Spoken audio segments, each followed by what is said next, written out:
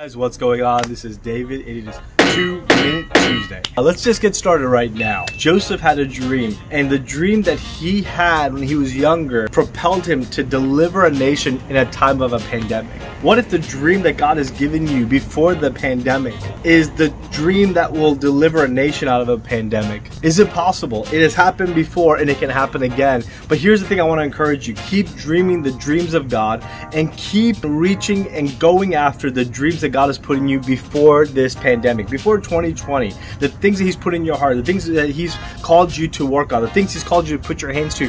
Keep working at it. Don't stop. Don't stop till you get enough. Keep going, because if God gave you that dream before, can I tell you something?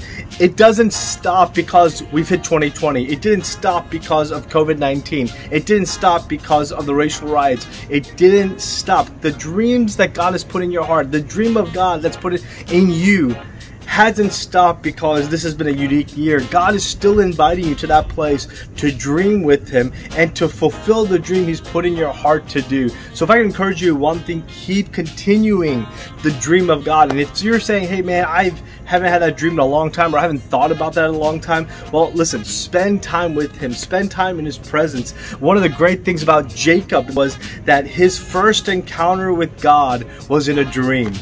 And he saw heaven open, he saw angels up and down from heaven to earth. And he said, surely the presence of God is in this place. Something happens when we dream with God that expands our heart to see bigger, to dream bigger, to go after what's in His heart, to go after what heaven is calling us into. And I think the more we spend time with Him alone, not just in churches, and we can't even do that now. I think God's allowing some of this to happen so that we can spend more time with Him one-on-one. Ask Him, Lord, restore the dream that You've given me. Maybe the nations are waiting for you and your dream to come alive. Guys, this is 2 Minute Tuesday. I hope it blessed you. I hope it encouraged you.